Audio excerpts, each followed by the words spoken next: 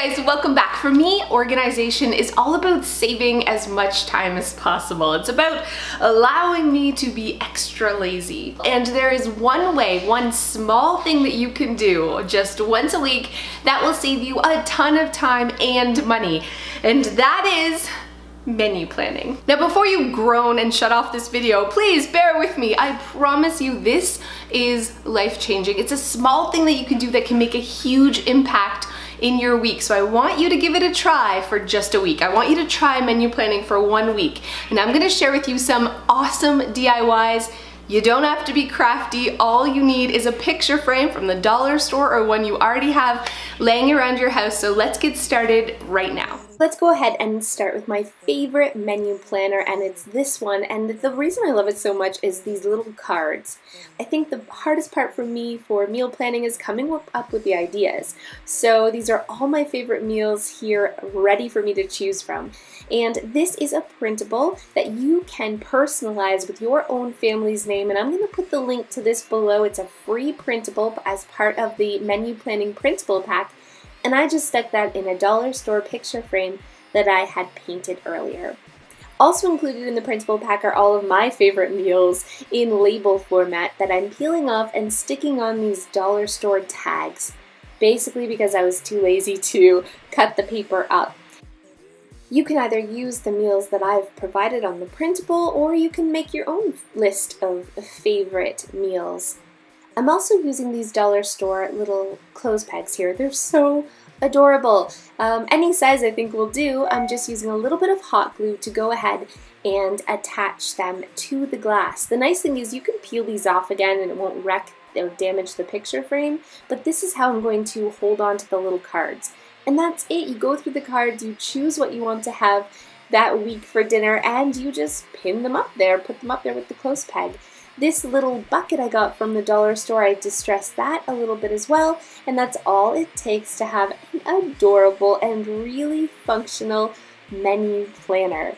The nice thing is the kids in your family can help you choose the meals for the week, and they can each pick one that they can cook themselves. If you have age appropriate, like older children, they can choose one meal a week to cook from the bucket. So I love this planner, but let's go ahead and take a look at one that's a little less DIY.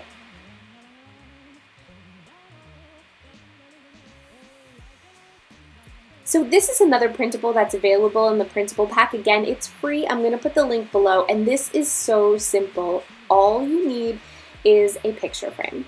So go ahead, and this is just a picture frame from the dollar store that I am reusing, and I'm going ahead and putting the printable in it. And then the reason you want to put it in the picture frame is so you can use a dry erase marker to write the meals for the week, and it's so simple to wipe off, change anything if you're having a last minute change, or to refill it out the following week.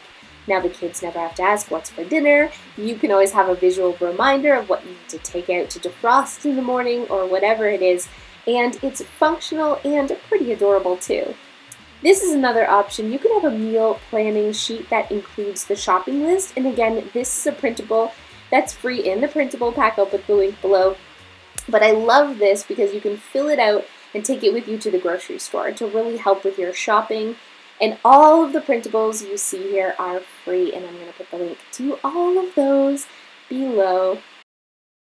So thanks so much for watching, and for more quick organizing tips, make sure you hit that subscribe button for more videos each and every week. We'll see you next time. This is usually the part where I say thanks for staying to the end and I go off on some crazy rant. My husband was eavesdropping while I was editing my rant, and he thought it was inappropriate.